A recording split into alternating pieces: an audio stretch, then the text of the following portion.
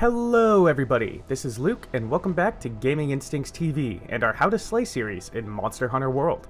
In this video, let's take a step back and check out the monster that begins every hunter's journey into the new world, the Great Jagras.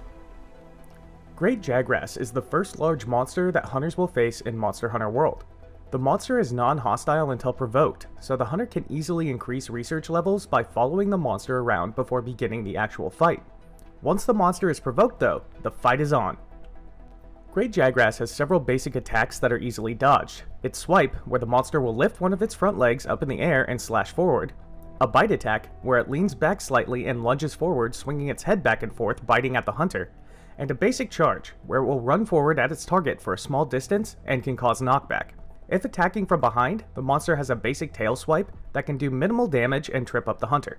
These can all be easily avoided just by dodging in any direction away from the monster to clear distance from its attacks. While designing Great Jagras, developers looked at real-world reptiles and how they will increase in size after eating. While roaming the map, Great Jagras will hunt smaller monsters.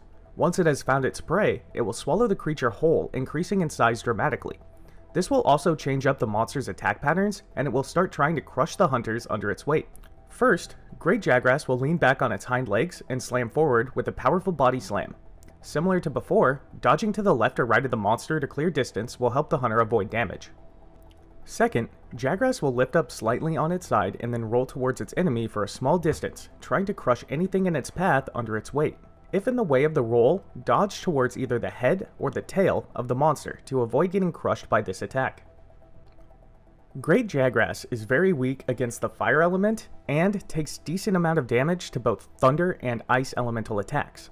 The monster is also very weak against every ailment in the game, so having a weapon that can cause any kind of status effect to the Great Jagras will put the hunter at a huge advantage, making quick work of this hungry lizard.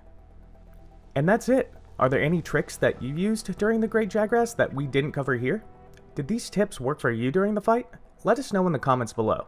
And come back later this week for our How to Slay guide for the Tobi-Kadachi.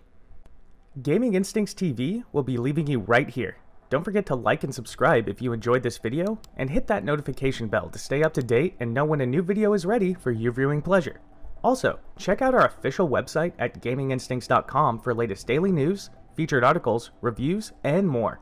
Peace out, everybody.